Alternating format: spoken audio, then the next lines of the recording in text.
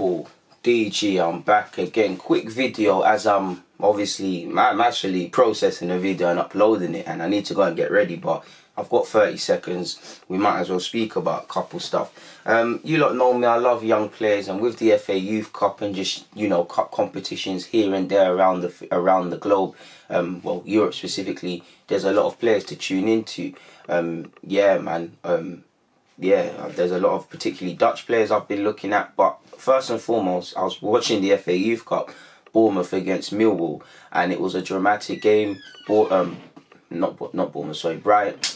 Millwall won 3-2 towards the end, and yeah, man, it was littered with some good talents. I watched Bournemouth here and there in terms of their academy. At the time of making this video, I believe they've got 99 goals scored at under 18s level. The next one's 100, so they're a very good goal scoring side, and they've got some decent players, man. They've got Khavarn Williams. First thing that stuck out about me with him, he's got good movement. He can drop deep, do little 1-2s and things like that. He's decent on the ball. He's not afraid technically. He'll have a shot. Obviously, he's got Jamaican heritage as well, so that's always going to make me like him. But I think he holds on to the ball well. He shows for the ball well. He links up well, and he's a fairly decent finisher.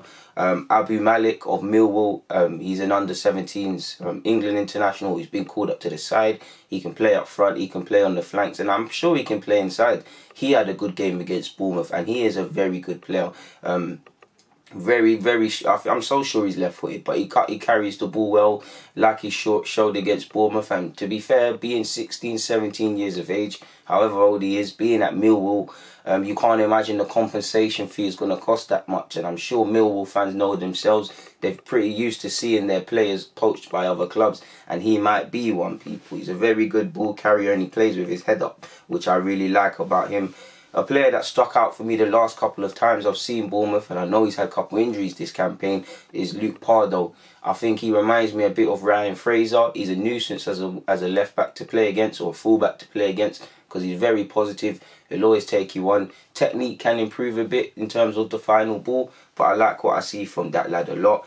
Keeping up with Bournemouth, and a player I've got a lot of time for, and he's been at Bournemouth, I think he's been at Reading, Brentford and a couple of other setups, Moriah-Welsh. Now he played, he can play in the centre of the park, good engine, good passing range, gets around the field, a bit like Fernandinho with a bit more, you know, on the ball sort of thing. I really like him. He's nothing like Fernandinho, but he just reminds me in his mannerisms like that. His passing is very good. He's very good in the final third. I like him a lot, man. And I actually think Pardoe, Khavarn Williams and Nathan Moriah-Welsh, despite the fact I'm not watching them religiously, they've all got potential to one day potentially get to Bournemouth's first team. I really like Nathan Moriah-Welsh, man.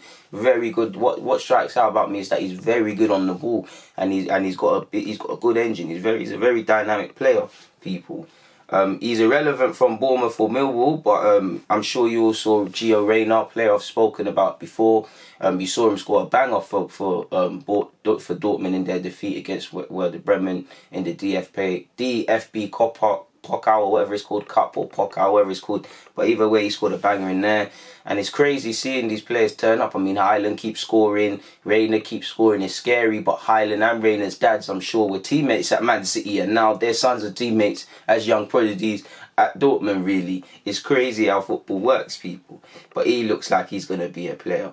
Moving away from that, and Bristol City have a little young player who I like the look of when I've seen him. Keen to learn a lot more about him. But Benarous, I can't say his name, but he's an attacking sort of midfielder. He can play in the 10. He can actually play out wide as well as centrally. Very technical based player, as you would expect, and he's got a good left foot. I believe he's of Algerian heritage via his father, and he's got that East African flair, in my opinion. He's nothing like Mahrez and things and all of these players, but for me, I'd like to see Algerian and Moroccan players and Eastern African players. They play with a sort of swagger. They play with a... You rarely see players from there that are not... Especially the attackers. You don't see basic Algerian midfielders. They've always got decent at set pieces. They've always got a little bit of flair about them. And obviously he wasn't born... Well, I assume he was born in England to obviously parent of Algerian descent. But he follows that sort of cultural thing for me, man. He's a very decent player, as they all are respectively in their own rights, people.